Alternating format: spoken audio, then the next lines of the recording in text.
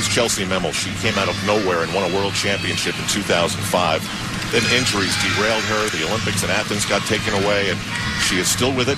She's top 3 here in this national championship, and this is a huge day for her in terms of the Olympics. And she was phenomenal day 1 on this event right here.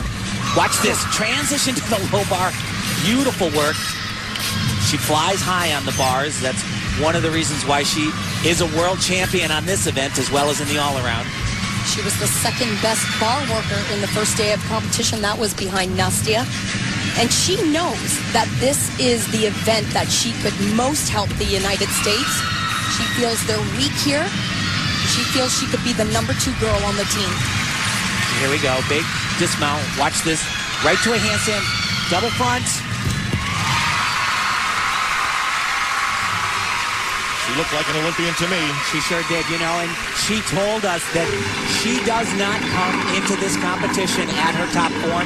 Says, I can't stay at my very best for 2 months. She gets a hug from her dad and coach Andy Memmel and Lori Glazer. Lori told me that it was so wonderful to see Chellsie Memmel in day 1 and to just see those eyes, that fire. It was so great to have it back. She said it was a lot of fun. And the other great quality to Chellsie Memmel's work is the mental toughness. After being out for so long, she comes to the championship and just nails every event, one after the other. She comes from West Allis, Wisconsin, and just about every kid that grows up there dreams of going to the Olympics, winter or summer. Yeah, I got to tell you, that Wisconsin, there's something about it, because there's a guy named Paul Hamm who happens to be the toughest male gymnast I think I've ever seen, and I don't know if there's anyone tougher than her. Ivana needs this.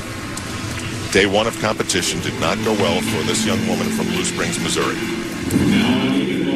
And this is actually not her best event, but she's got a lot in her corner. She's got an amazing program that she works with, her coaches.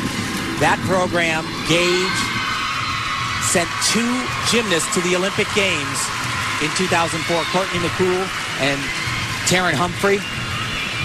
When we first came on the air, she talked about the big mind game that this sport is. She, of course, was part of that world team that they are world champions. She went to that competition, though, and the judges just tore her bar routine apart. Got a very low score. Had to come back home and completely learn a new uneven bar routine.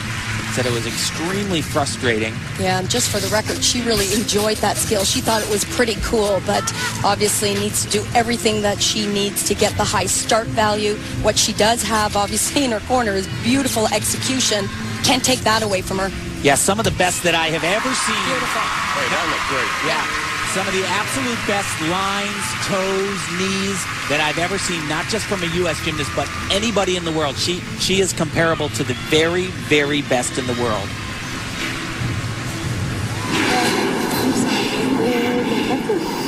Getting a hug from one of her coaches, Armini. She also was a fabulous gymnast from the former Soviet Union.